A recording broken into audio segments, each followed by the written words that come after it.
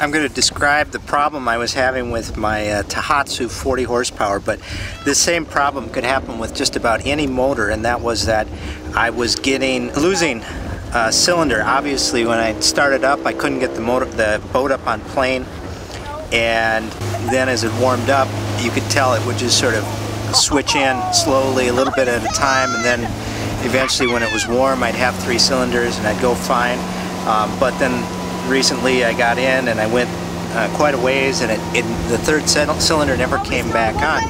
I read about other people having the same problem, and the general consensus was that it was a bad coil or a bad power pack or something else expensive. I'm going to show you how it was a free thing and easy to fix, and I have absolutely no doubt that if I had taken it to somebody to fix it, they would have charged me $350 and put in a bunch of new parts. Okay, even if you know nothing about motors, you could fix this. If you take off the cover of your motor, you'll find the spark plugs here. And most modern motors have coils which create the spark, which are connected to them. This motor has 3 cylinders, 1, 2, 3 spark plugs, and each spark plug has a coil with a spark plug wire coming out of it. So I'm going to just recreate the problem, and I'll show you how first to determine which one of the cylinders isn't firing. It still sounds pretty good, but it's only running on 2 cylinders, and I'm going to show you by unplugging the spark plugs one at a time and listening to what it does to the motor. You can tell whether that's the bad cylinder or not. First one I'm going to unplug is the top cylinder, and that one's working fine, and it should make a difference when I unplug it.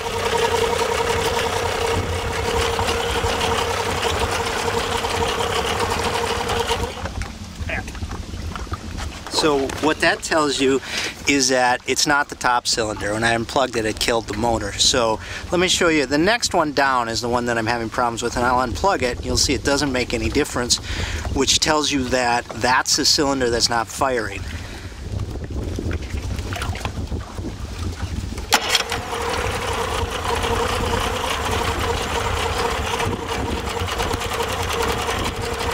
See? It doesn't make a difference, okay?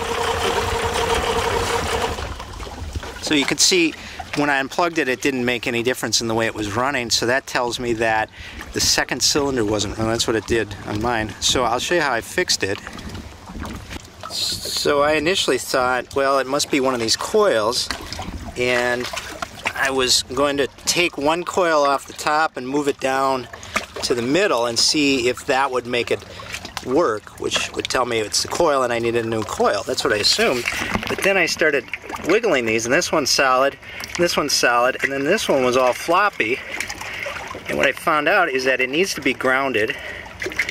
And so I got my 10mm out, and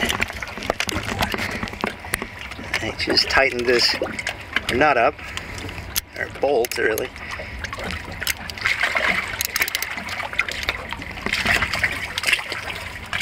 So make that snug, make sure the other ones are snug, because it wasn't getting grounded, so it wasn't making spark. Once I tightened it up, started up, and now it's running just fine. Yummy. So hopefully that if you are having a problem with your engine missing on a cylinder, maybe it is something simple like that. Before you take it to someone who will for sure charge you hundreds of dollars to tighten a bolt, do some of those things. Switch one of those coil packs around if you have to, or see what you can figure out on your own. Good luck.